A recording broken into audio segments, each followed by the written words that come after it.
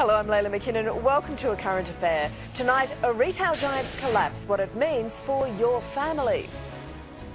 Open for inspection, our exclusive look into Australia's most impressive homes for sale. 50 years young, how the pill has meant freedom for generations of couples. And secret car bargains, they're so good, even the dealers don't want you to know about them. First tonight to the financial collapse of an Australian retail giant and the thousands of families that have been left out of pocket in its wake. Clive Peeters has stores right around the country and opened its doors to trade this morning. For many customers, though, collecting their purchases was proving impossible. I've paid $2,500 for my TV from Clive Peeters and they won't give it to me. I paid $600 for a fridge, Clive Peeters at Logan Home. I can't get my fridge and I can't get my money. Not happy. They are the innocent victims of a collapsing business. I'm sorry, you can't enter the site. I'm a paying customer. These customers are here to see if they can... Well, these customers have just come to see if they can get the goods that they've paid for. While they refused to let our cameras in, Clive Peeters' management also refused to help their paying customers. Up yours, bastards. Pauline Crandon just wanted to collect the fridge she bought for her son a week ago. So would they give you your fridge? No, they won't. No, they won't. Even though you've paid for it? That's right. Even though I've paid for it, they will not give me my fridge. Darryl White got the same answer when he tried to collect his TV. No, they're not going to give me my telly and they're not giving me a refund, and he just took a print out and said I'll give it to the PBB, whatever the hell that is, and that's about it. So no guarantee of when you might get it or if you'd get your money back? No, nothing at all.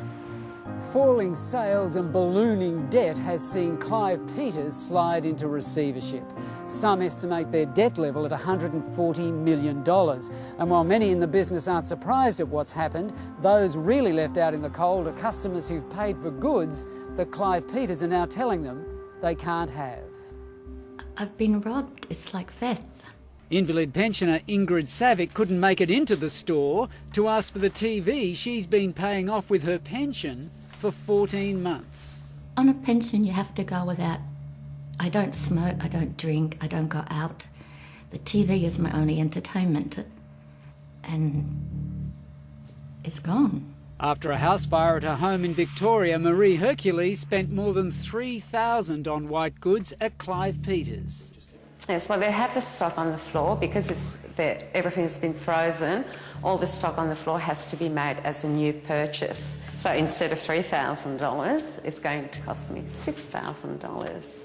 And I just don't understand why they can't give me what's on the floor. It's the same situation in Perth, where the company is known as Rick Hart.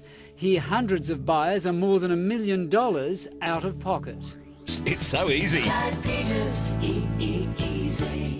For years, they told us doing business with them was easy, but financial experts like Tom Elliott say the company has been in trouble for some time. Share prices have been trading at record lows. As we know, $20 million went missing last year. The company has been struggling. This isn't a surprise. I had no idea, but the staff definitely did. You believe they did? Absolutely, 100%. 100%. They knew what was going on. Because the administrator, when I talked to her, I said, did everybody here know what was going on, like last night when I was paying for it? You know, so I can take it away today. And she said, no comment. I made a payment 2 weeks ago and nothing was said, but they would have known 2 weeks ago that trouble was ahead.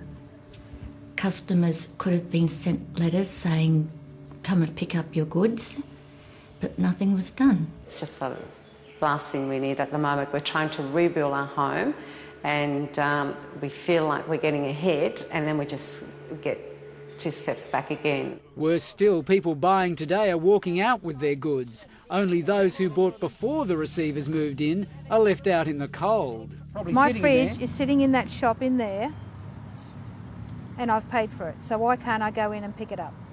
Which makes you wonder if there'll be a fire sale to make some quick cash. And if you've got cash in your pocket and you want to buy a well-known brand of white good or whatever it is, chances are you get it pretty cheaply at Clive Peeters. What's it, $5.99 on that? $5.99, it's the best you can do, you reckon? Yeah, we do apologise for the technical problems.